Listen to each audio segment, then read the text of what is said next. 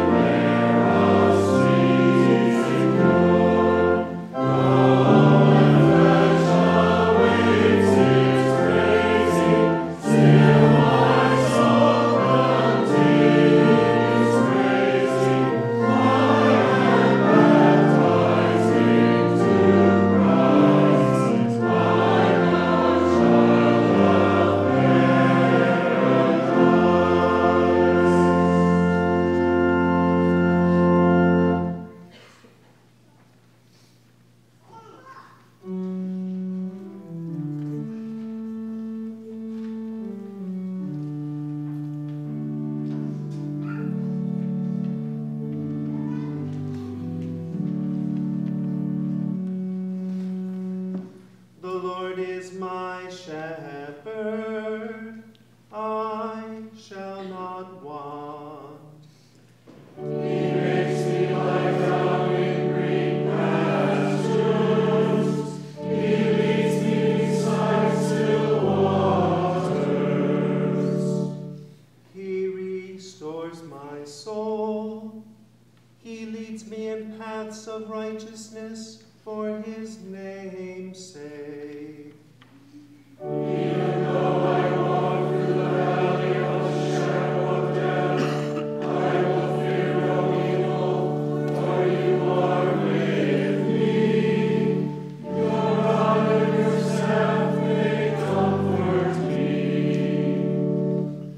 You prepare a table before me in the presence of my enemies. You anoint my head with oil, my cup overflows. Surely goodness and mercy shall follow me all the days of my life, and I shall dwell in the house of the Lord forever. Glory be to the Father, and to the Son, and to the Holy Spirit, as it was in the beginning, is now, and will be forever. Amen. Lord, have mercy upon us. Christ, have mercy upon us. Lord, have mercy upon us. The Lord be with you. And also with you. Let us pray. O God of grace and mercy, we give thanks for your loving kindness shown to Connie and to all your servants who, having finished their course in faith, now rest from their labors. Grant that we may also be faithful unto death and receive the crown of eternal life. Through Jesus Christ, your Son, our Lord, who lives and reigns with you in the Holy Spirit, one God, now and forever. Amen. Please be seated.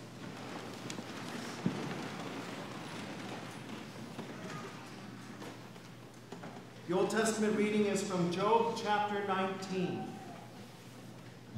Oh, that my words were written. Oh, that they were inscribed in a book. Oh, that with an iron pen and lead they were engraved in the rock forever. For I know that my Redeemer lives, and at the last he will stand upon the earth. And after my skin has been thus destroyed, yet in my flesh I shall see God, whom I shall see for myself, and my eyes shall behold, and not another. This is the word of the Lord. Thanks be to God. The epistle lesson is from 1 Corinthians chapter 15. Behold, I tell you a mystery. We shall not all sleep, but we shall all be changed in a moment, in the twinkling of an eye, at the last trumpet. For the trumpet will sound, and the dead will be raised imperishable, and we shall be changed. For this perishable body must put on the imperishable, and this mortal body must put on immortality. When the perishable puts on the imperishable, and the mortal puts on immortality, then shall come to pass the saying that is written, death is swallowed up in victory. O death, where is your victory? O death, where is your sting? The sting of death is sin. The power of sin is the law. But thanks be to God, who gives us the victory through our Lord Jesus Christ. This is the word of the Lord. Thanks be to God. Alleluia, alleluia. Jesus Christ is the firstborn of the dead. To him be glory and power forever. Alleluia. The Holy Gospel Gospel according to St. John, the 20th chapter. Glory to you, O Lord. Now on the first day of the week, Mary Magdalene came to the tomb early, while it was still dark, and saw that the stone had been taken away from the tomb. So she ran and went to Simon Peter and the other disciple, the one whom Jesus loved, and said to them, "They have taken the Lord out of the tomb, and we do not know where they have laid him." Then the disciples went back to their homes, but Mary stood weeping outside the tomb. As she wept, she stooped to look into the tomb, and she saw two angels in white sitting where the body of Jesus had lain, one at the head and one at the feet. They said to her, "Woman, why are you weeping?" She said to them, "They have taken away my Lord, and I do not know where they have laid him." Having said this, she turned around and saw Jesus standing. But she did not know that this was Jesus. Jesus said to her, "Woman, why are you weeping? Whom are you seeking?" Now supposing him to be the gardener, she said to him, "Sir, if you have carried him away, tell me where you have laid him, and I will take him away." Jesus said to her, "Mary." And she turned and said to him in Aramaic, "Rabboni," which means teacher. Jesus said to her, "Do not cling to me, for I have yet ascended to the Father. But go to my brothers and say to them, I am ascending to my Father and your Father, to my God and your God." Mary Magdalene went and announced this to the disciples. She said, "I have seen the Lord," and that he had said these things to her. This is the gospel of our Lord. Praise to you, O Christ. God has made us his people through our baptism into Christ. Living together in trust and hope, we confess our faith. I believe in God, Father Almighty, maker of heaven and earth, and in Jesus Christ, his only Son, our Lord, who was conceived by the Holy Spirit, born of the Virgin Mary, suffered under Pontius Pilate, was crucified, died, and was buried. He descended into hell. The third day he rose again from the dead. He ascended into heaven, and sits at the right hand of God the Father Almighty. From thence he will come to judge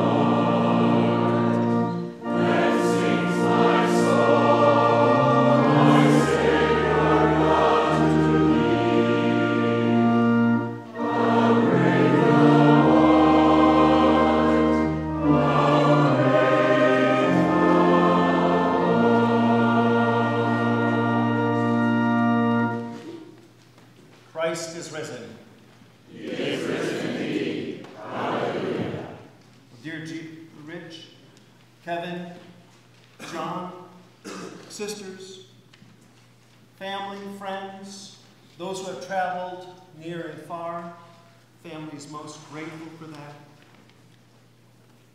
Grace and peace to you from God our Father and our Lord Jesus Christ. Amen.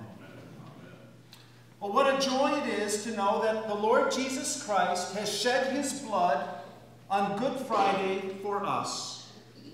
His blood atones for the sin of the world, for you, for me, for Connie. 1 John 1 says this. It says, the blood of Jesus Christ cleanses us. It purifies us from all sin.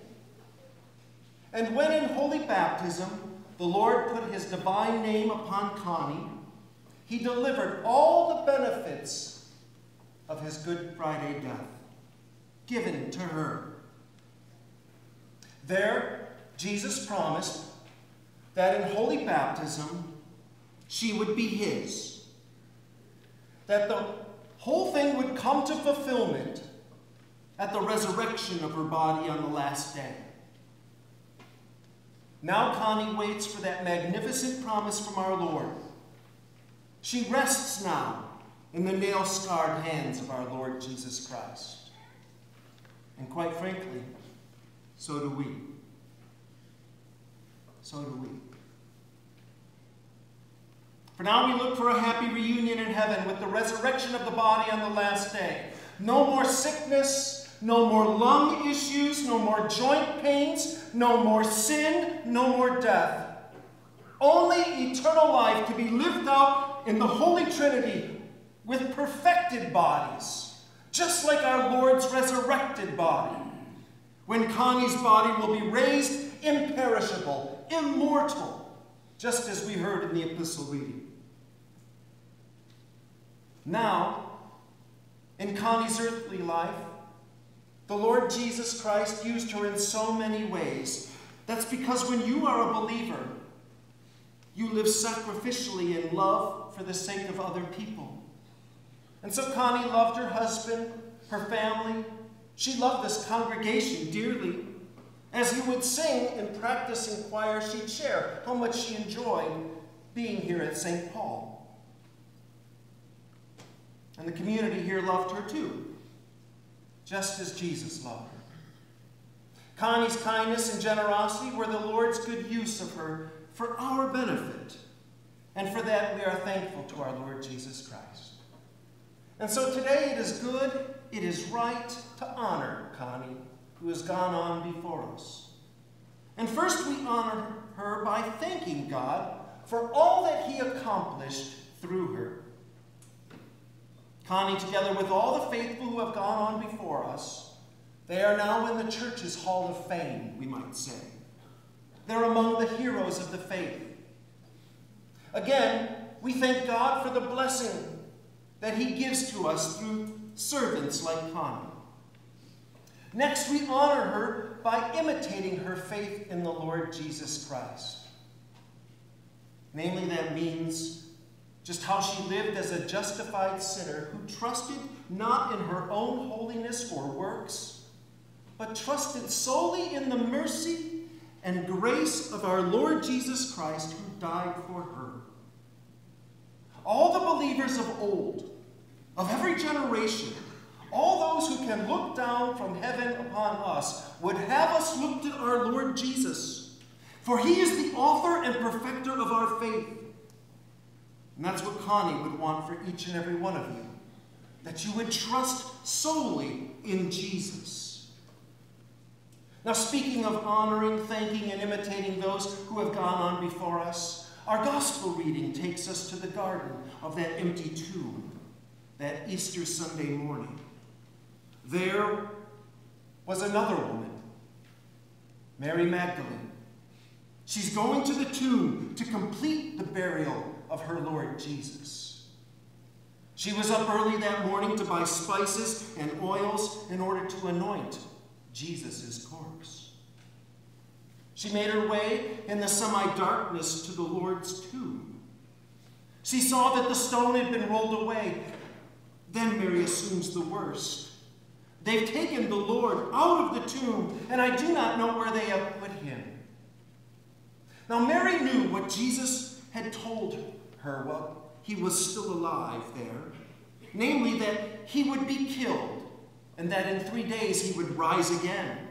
You see, Mary was a woman of faith. She knew how to count from Friday to Sunday. None of that's in question. But her first impulse was not ours. Alleluia, Christ is risen. He is risen indeed. Hallelujah.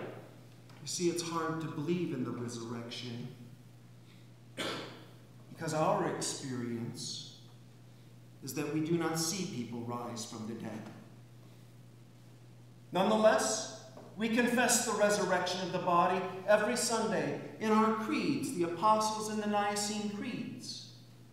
We believe in the resurrection of the body. We believe in the life everlasting because our Lord Jesus promised it.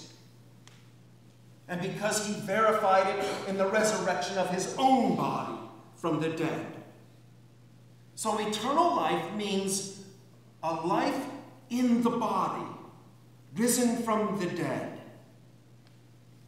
And this is the hope that was echoed in the Old Testament reading this morning. You heard Job say this: "Even though worms destroy this body, yet in my flesh I will see God." Yet when we face the death of those whom we love, like Connie, when we stand at their graves, we struggle.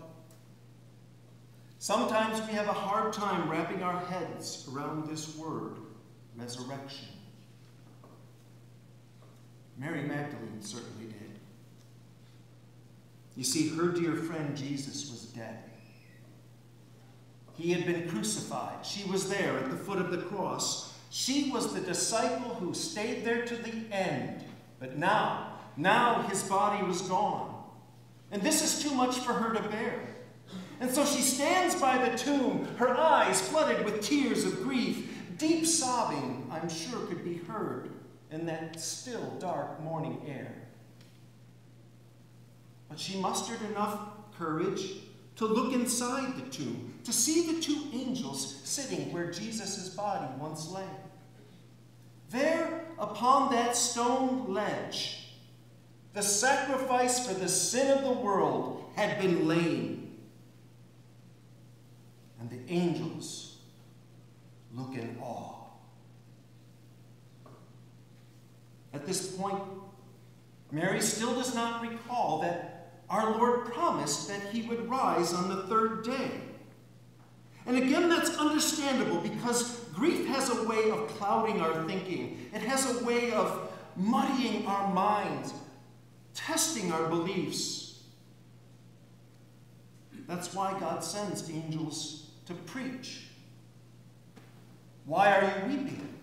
the angels asked. "They have taken away my Lord, and I do not know where they've laid him." Do you see how personal this is? My Lord. In the midst of her tears and grief, it's then that our Lord Jesus comes to her. "Woman, why are you weeping? Who are you looking for?" Now, at first, she does not recognize who it is. She thinks it is the gardener, and so she pleads with him. "If you've taken him, please tell me where you've put him so I can get him." He calls her by name, Mary. And it's then she knows. Tears of joy replace those tears of sorrow. "Rabboni," she exclaims. "My rabbi, my teacher." She falls to the ground, embracing his feet. She lost him once. She wasn't going to let him go. It's then that our Lord Jesus says, "Don't keep holding on to me. There's no need to hang on. I'm not going anywhere. But I've not yet ascended to the Father. Now, I promise I will be with you always in ways that you cannot even imagine. Yet, I want you to now go to my brothers and tell them that I am returning to my Father and your Father, to my God and your God." And so Mary went and told the disciples. Mary was the very first eyewitness to our Lord's resurrection.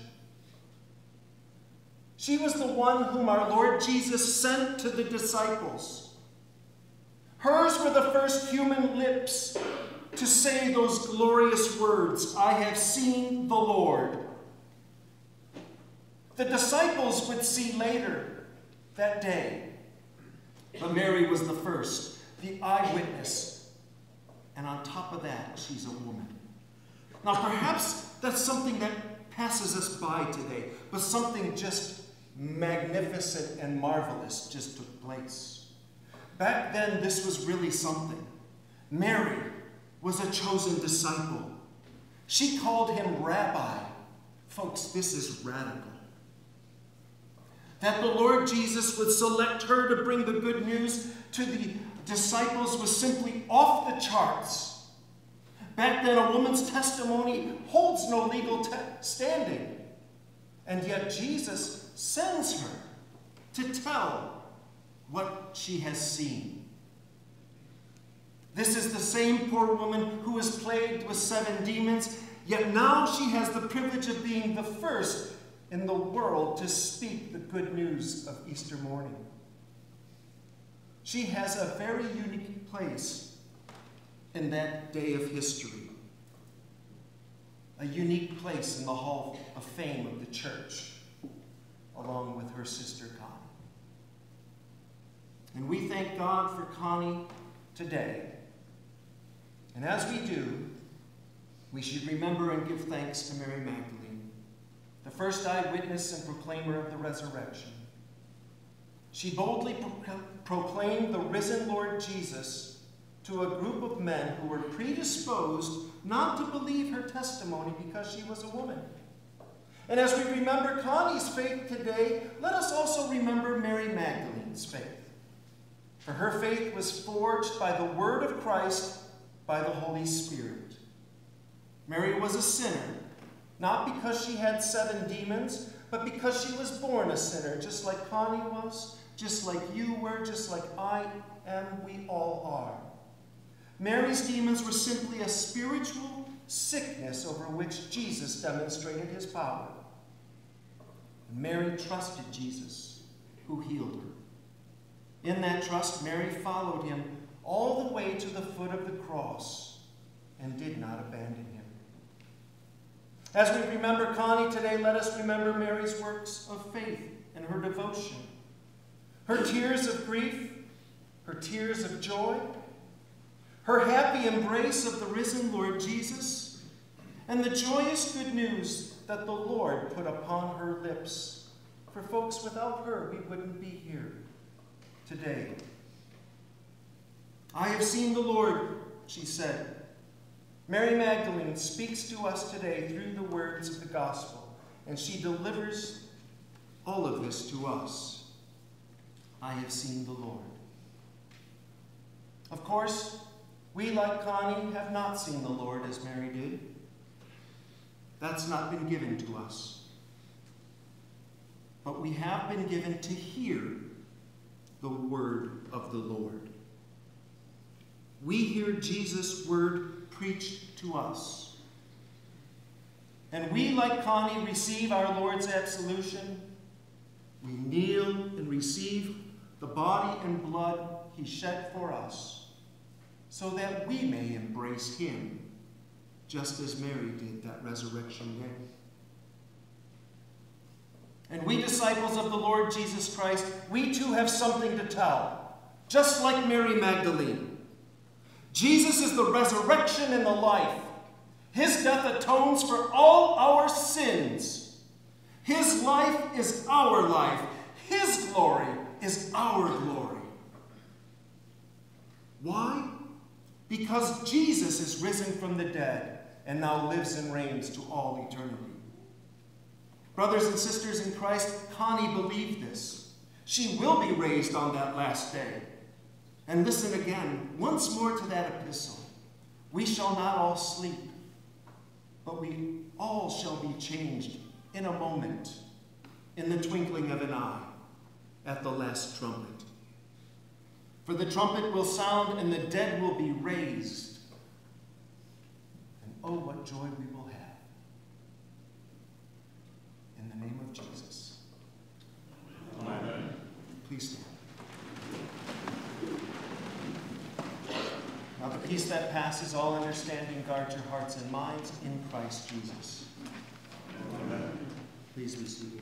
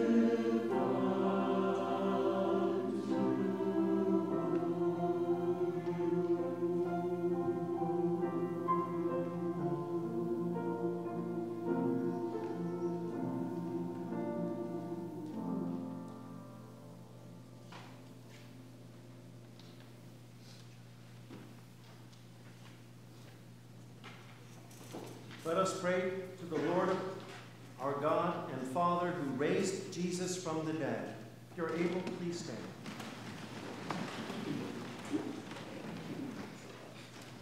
Almighty God, you have knit your chosen people together into one communion, the mystical body of your Son, Jesus Christ our Lord. Give to your whole church in heaven and on earth your light and peace. Lord, in your mercy. Hear our prayer. Grant to all who have been baptized into Christ's death and resurrection, though they may die to sin and rise to newness of life, and so pass with him through the gate of death and the grave to our joyful resurrection. Lord, in your mercy. Hear our prayer. Grant that all who have been nourished by the holy body and blood of your Son may be raised to immortality and incorruption, to be seated with him at your heavenly banquet. Lord, in your mercy. Hear our prayer. Give to the family of Connie and all who mourn comfort in their grief and assure confidence in your loving care that, casting all their sorrow on you, they may know the consolation of your love. Lord, in your mercy. Hear our prayer. Give courage and faith to the bereaved, that within the communion of your church they may have strength to meet the days ahead in the assurance of a holy and certain hope, and in the joyful expectation of eternal life with those they love who have departed in the faith. Lord, in your mercy. Hear our prayer. Help us, we pray, in the midst of things we cannot understand, to believe and find comfort in the communion of saints, the forgiveness of sins, the resurrection of the body, and the life everlasting. Lord, in your mercy. Hear our prayer. And receive our thanks for Connie and for all the blessings you bestowed upon her this earthly life. Bring us at last to our heavenly home, that with her we may see you face to face in the joys of paradise. Lord, in your mercy. Hear our prayer. O God of all grace, you sent your Son, Jesus Christ, our Savior, to bring life and immortality to light. We give you thanks that by his death he has destroyed the power of death, and that by his resurrection he has opened the kingdom of heaven to all believers. Strengthen us in the confidence, because he lives, we shall live also, and that neither death, nor life, nor things present, nor things to come will be able to separate us from your love, which is in Christ Jesus our Lord, who lives and reigns with you in the Holy Spirit, one God now and forever. Amen. And taught by our Lord and trusting his promises, we are bold to pray. Our Father, who art in heaven, hallowed be thy name. Thy kingdom come, thy will be done, on earth as it is in heaven. Give us this day our daily bread, and forgive us our trespasses, as we forgive those who trespass against us. And lead us not into temptation, but deliver us from evil. For thine is the kingdom, and the power, and the glory, forever and ever. Amen.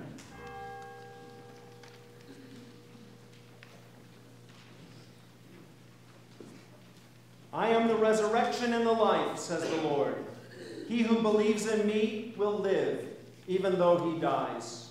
And whoever lives and believes in me will never die. Lord, now we let your servant go in peace. Your word has been fulfilled. My own eyes have seen the salvation which you have prepared in the sight of every people, a light to reveal you to the nations, and the glory of your people Israel. Glory be to the Father, and to the Son, and to the Holy Spirit, as it was in the beginning, is now, and will be forever. Amen. I am the resurrection and the life, says the Lord.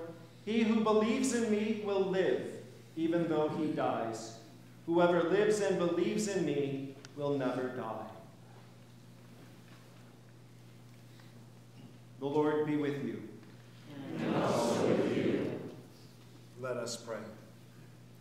Lord God, our shepherd, You gather the lambs of your flock into the arms of your mercy and bring them home. Comfort us with the certain hope of the resurrection to everlasting life and a joyful reunion with those who have died in the faith. Through Jesus Christ, your Son, our Lord, who lives and reigns with you in the Holy Spirit, one God, now and forever. Amen. Let us bless the Lord. Thanks be to God. Just as a word of instruction, we will be going out to the committal service immediately following this funeral service. If you are unable to meet us out graveside, it's understandable. The ground can be uneven.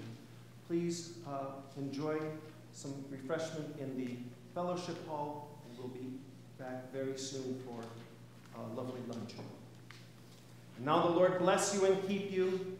The Lord make his face shine on you and be gracious to you. The Lord lift up his countenance upon you and give you peace. Amen. Let us go forth in peace. In the name of the Lord. Amen. Please be seated.